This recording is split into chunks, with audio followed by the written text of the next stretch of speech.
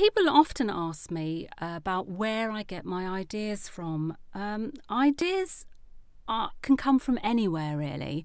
With me, locations are very strong. My novels are set on the south coast of England and they're marketed as marine mysteries.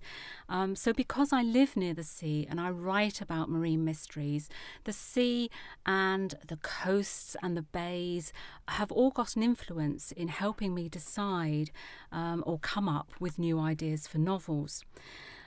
In Tide of Death, Andy stumbles across a naked body on the beach, and the idea for that novel came obviously when I was looking at Southsea Beach, and I thought, what if he finds a body on the beach? And again with locations, when I was looking for an idea for the suffocating sea, I thought about one of the many marinas on the south coast, and I thought, what if there is a body on a boat and the boat happens to be burning in a marina? And so the idea for the suffocating sea was born. So locations have a large part to play in where I get my ideas from, but ideas can also come from overheard conversations, as in Cold Daylight, when I overheard a number of firemen on my husband's watch talking about the high number of firefighters from one particular watch who had contracted cancer and how unusual that was and whether it was linked to a past incident. And that gave me the idea for the thriller In Cold Daylight.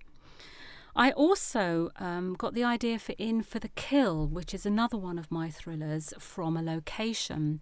And my husband and I were on the Isle of Wight one day, and we were driving through Newport, and in Newport, on one side of the road you have the hospital complex, and on the other you have the prisons, Parkhurst, Camp Hill, Albany Jail.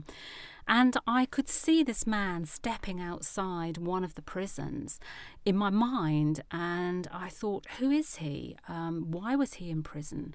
What's he done? Is he guilty or was he innocent? What's he going to do next? So I got the idea for In for the Kill from that location. But ideas can come also from newspaper articles, magazines, the news that you hear on the radio or the television, even from dreams and from real life stories. It's a case of being open to ideas and to jotting them down. Developing ideas into plots, though, is a whole different ball game, and that's where it gets tricky.